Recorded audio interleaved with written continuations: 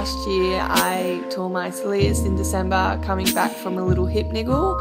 So that's been a pretty slow rehab coming back from that. We've taken it pretty cautiously just so, you know, I'm not at risk of re-injuring that, because that would pretty much mean my season's over. So I've been working really well with Steve Adams at NSWIS doing my strength and conditioning program. If anything, that's kind of been the one thing in my training that for the past 12 months has been consistent. So I think that's going to be what I hope is going to get me across the line and running quick coming back from injury. Well, the session is a 200 metre fairly fast warm-up and then a 600 metre time trial flat out. As fast as you can go.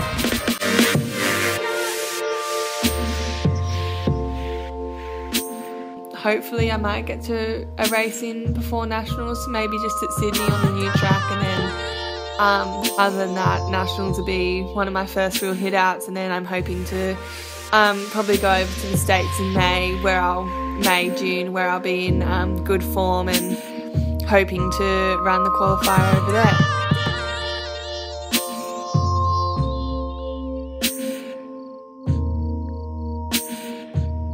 After World Juniors in 2014, I ran really well over there, placed third. I kind of went through a little of a stage where, you know, I was just a typical teenager. I was at Wassall College, which was a lot of fun, and just kind of moved away from the athletic scene. And then come the 2015 season, I wasn't very fit, and I wasn't really enjoying running because I wasn't fit. I was a bit overweight. I didn't feel very good. And I didn't run as well as I would have liked, obviously, but after that I kind of realised how much I missed being a good athlete, because I love the feeling of working hard and just, you know, when you're fit and you're running well, it's just, there's no other feeling like it. And I guess after I went through those couple of months of realising that I really wanted to do it, I really have, you know, given it a good go. I mean, obviously apart from the injuries, training's been going pretty well, and things have been relatively consistent, and I can honestly say I'm really starting to feel like the athlete I was in 2014 when I ran my PB, and I'm just loving every session. I love how I'm feeling when I run. I just feel relaxed and it's effortless, and I guess that's the thing, I just love that feeling. It's contagious, and I just want to be the best athlete that I can possibly be, because I think I'm still only 19, I've got a lot of potential to improve, and I just want to kind of give it everything and not leave any stone unturned so I don't have any regrets.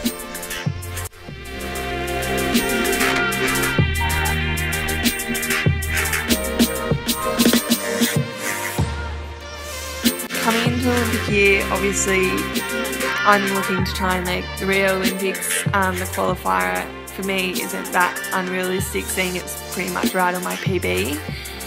So obviously I'm hoping to get back into that form and run the qualifier and be there in Rio.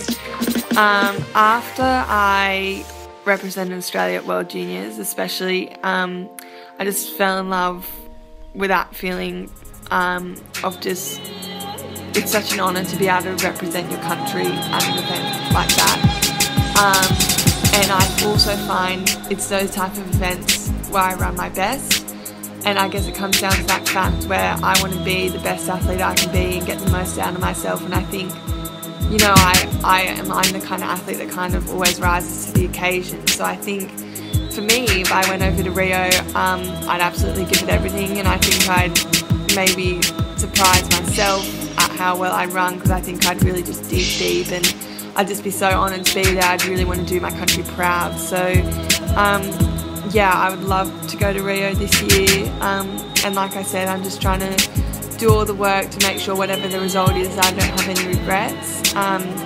Obviously priority at the moment is just staying injury free and just ticking the boxes, and I'll just continue to do that over the next few months. Like I said, I'll probably go overseas and race in America around May, June, because I think that's when I'll be in my best form, and I'll definitely be chasing the qualifier there.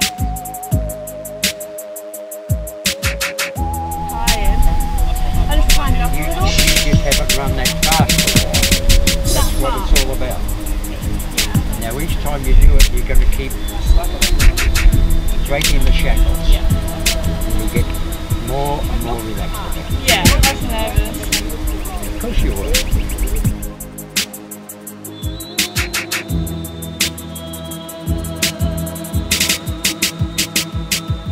I'm still young. I'm only 19. I turned 20 at the end of March. So I do realise I've got a lot of years still left in the sport.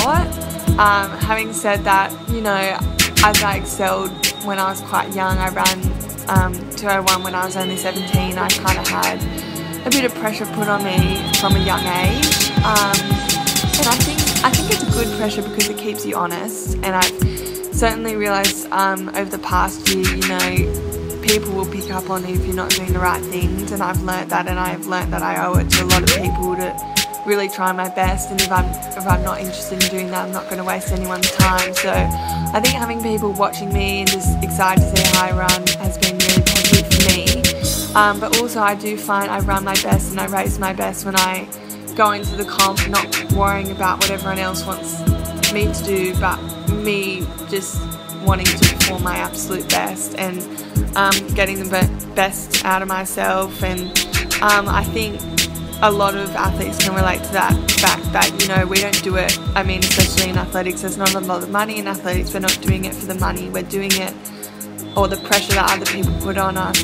We're doing it because we love it and we want to be the best athletes that we can be. So I think when you just break it down like that, you know, you train hard, you do the work, you're probably going to get some great results, and that's certainly what I'm hoping to do over the next few years, and I'm hoping to have a couple of really successful years in the sport.